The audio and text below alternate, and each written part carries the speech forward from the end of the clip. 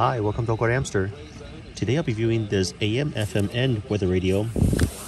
Here's the brand and model number. This unit was provided for review. Let me show some pages from the user manual. Here we have the specs for it. I'm currently at the park where I usually fish. Just back of the box over here. It's powered by an 18650 battery. The purple one we see right there.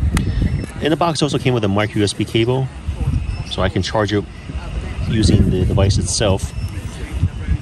If I roll this dial all the way down, it's off. That says repeatedly is a nobody, and in fact a man volume. Whose name Vladimir Putin. And a couple functions here. There's flashlight. Then if I press down, turns on the SOS alarm. Just turn that off there.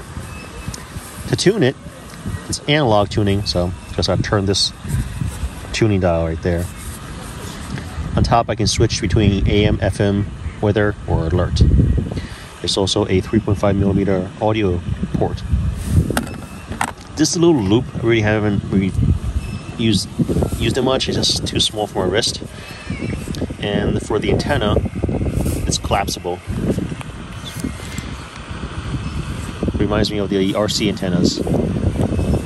Now also with this antenna, I can't replace it, but the base is in there already, so it's not like I can turn this or anything. He even learned it, so he knew he was going to get arrested. It was just a question of how and where that would happen. At driving theaters, we're not allowed to keep the car engine running, but if we just keep the keys in, the power on, with the radio tuned up, well, it drains the car battery. In that case, I'll bring a portable speaker and just plug it into this, since there's an audio out.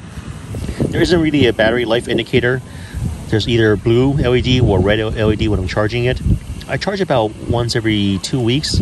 It can last quite a while because it's using the 18650 battery.